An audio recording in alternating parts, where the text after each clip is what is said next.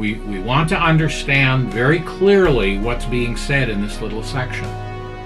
That those who receive the right to be called the children of God are not those who simply have a physical connection. It is not through their first birth, not through the bloodline, not through the will of the flesh, but by God initiating a wonderful new program in which His Son comes and offers eternal life, and the Holy Spirit of God working within convicts us and brings us to the point where we are prepared to receive Christ as personal Savior.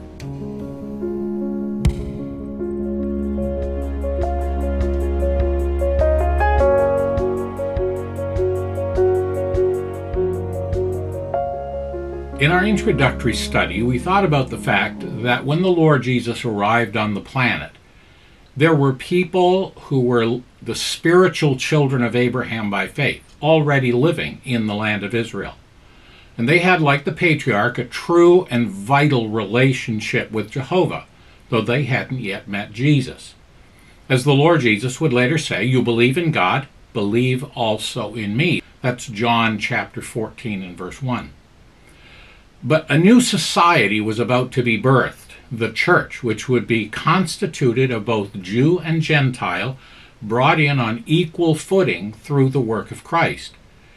Some of those who previously would have been considered what we call the wife of Jehovah, Jeremiah 31 verses 1 to 5, and Ezekiel 16 verse 8, Hosea 2 verses 14 to 23, they're now going to be transferred by the Father to the care of His Son, who is called the Savior of the body, Ephesians chapter 5 and verse 23. So this new composite group would share a common life, and this was made possible through the death of Christ. One of the things that He did, we read in chapter 2 of Ephesians, verses 14 to 16, quote, "He Himself is our peace, who has made both one, and has broken down the middle wall of partition, of separation, having abolished in His flesh the enmity, that is, the law of commandments contained in ordinances, so as to create in Himself one new man from the two, that is, believing Jews and Gentiles, thus making peace, and that He might reconcile them both to God in one body through the cross, thereby putting to death the enmity." That's Ephesians 2 verses 14 to 16. So this is a mystery. That is an idea that has been withheld from the human race until the appropriate moment when God revealed it. And you can see that in Ephesians chapter 3 verses 1 to 9. Now, one of the difficult verses that we read about in the Gospel of John can be quickly misunderstood if we don't grasp this idea. So, listen to these verses. The salvation that God provides in the present age involves the Holy Spirit wooing us to Christ. God does not give us, the Father does not give us to the Son in salvation. That is the work of the Holy Spirit. So listen to these words.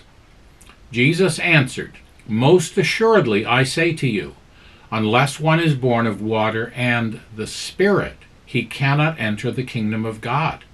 That which is born of the flesh is flesh, and that which is born of the Spirit is spirit. Do not marvel that I said to you, you must be born again. The wind blows where it wishes, and you hear the sound of it, but cannot tell where it comes and where it goes. So is everyone who is born of the Spirit."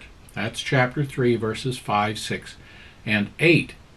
And so this is a common theme, right? In chapter 6 and verse 63, it is the Spirit who gives life. So no one should doubt the strategic role the Father has in salvation. We have seen and testified that the Father sent the Son as Savior of the world, 1 John 4:14. And Ephesians chapter 1, verses 3 to 5 also describes his blessing of us, the one who comes from heaven. Every good gift and every perfect gift comes down from him. But clearly, the Holy Spirit is the one who has been sent into the world to convict the world of sin and righteousness and judgment. Chapter 16 and verse 8 of John's Gospel. So he brings us to the certain conviction of our need of salvation and woos us to Christ. So, these people who put their trust in the Lord are regenerated by the Holy Spirit of God, Titus 3 and verse 5, and placed in Christ. So I think this is essential that we understand this, because we're going to read about the Father and his role with certain people who are brought to the Lord Jesus. We should not misunderstand and think somehow that this is speaking about the work of the Holy Spirit. It's not.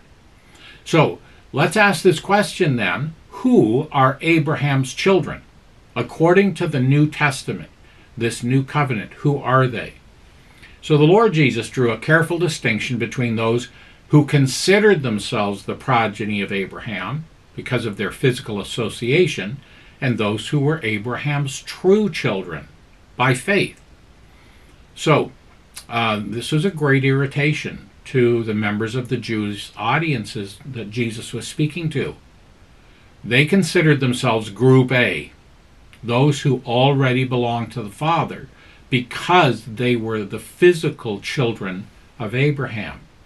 But Jesus explained that the proof they were not the Father's was that they didn't recognize the Son. My Father and I are so alike, he said, that, quote, if you had known me, you would have known my Father also. That's chapter 8 and verse 19. But, he goes on to add graciously, there's no reason you can't now believe and become part of, shall we say, Group B, those who have discovered Christ, who didn't ever know the Father. And instead of coming to the Son by being given by the Father, they are going to come to the Father by coming through the Son. So, as a little aside, it's helpful to notice the Apostle Paul also distinguishes two subgroups of those who are Abraham's children. In Romans chapter 4, verses 11 and 12. Notice carefully there are two and only two groups of Abraham's children. First he says, quote, the father of all those who believe, though they are uncircumcised. All right, these are Gentiles who, because they have the faith of Abraham, become his children through faith. So he is the father of all believing Gentiles. And then second, he is, quote, the father of circumcision to those who not only are of the circumcision, but who also walk in the steps of the faith which our father Abraham had. End quote. So he's the father of Jews as well, but not all Jews. He is the father, in a spiritual sense, of those who are of the circumcision who also have the faith of Abraham. And so it is by faith that both true Jews and Gentiles are linked to Abraham, not simply by physical birth. And we'll see this, of course, very clearly in chapter 3. So let's think about transitional passage 1. And we're going to read John 1, verses 11 to 13. You can follow along in your own Bible. He came to his own, and his own did not receive him. But as many as received him, to them he gave the right to become children of God, to those who believe in his name, who were born not of blood, nor of the will of the flesh, nor of the will of man, but of God. Again, that's John chapter 1, verses 11 to 13. So, one of the distinctive titles of God's people in the Gospel of John is this simple phrase, his own. We're introduced to it here in the book, and here you'll notice that the his own are the Jewish people.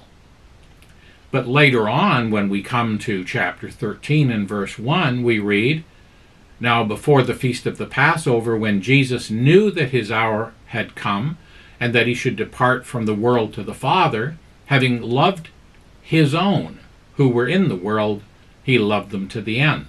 Obviously, these two groups of his own must be different. Those in John 1 did not want him. They did not receive him. Whereas those in John 13 through 17 were committed in their hearts to him, Judas accepted. And so the first group were his own through natural birth. And the second group were his own through spiritual birth. In his prayer to his Father, he explains, quote, "I have manifested your name to the men whom you have given me out of the world. They were yours. You gave them to me, and they have kept your word." That's chapter 17 and verse 6. So, this crucial concept of the transfer from the Father to the Son, we'll discuss in the next section as well. And we'll also revisit this first his own when we look at the branches in John 15. So, suffice it to say, there is a decided shift during this time period from the Lord seeking the lost sheep of the house of Israel, Matthew 15:24, and when he puts forth his own sheep out of Judaism, the ones who knew his voice and followed him, as we see in John 10. We mustn't be too quick to lump together groups of people in John, even when they may seem to be described in similar terms, such as his own and the sheep. They may respond to him in very different ways. So, we want to understand very clearly what's being said in this little section. That those who receive the right to be called the children of God are not those who simply have a physical connection. It is not through their first birth, not through the bloodline, not through the will of the flesh, but by God initiating a wonderful new program in which his Son comes and offers eternal life, and the Holy Spirit of God working within convicts us and brings us to the point where we are prepared to receive Christ as personal Savior. Wonderful understanding when we grasp this. He came to his own, the Jewish people. Most of them wouldn't have him, but as many as received him, to them he gave the right to become children or sons of God, even to those who believe in his name. So, to believe is to receive, and those who receive the Lord Jesus are those who believe his claims, who believe what he says about their need as a poor sinner, and who believe what he says about his offer of eternal life, forgiveness of sins, and a reconciliation to God so that we become his children. Those who believe this are those who receive him. And when we receive him, we indeed are brought into this spiritual lineage as the spiritual children of Abraham. And may the Lord help us to understand these fundamental ideas that the Lord Jesus is explaining in the Gospel by John.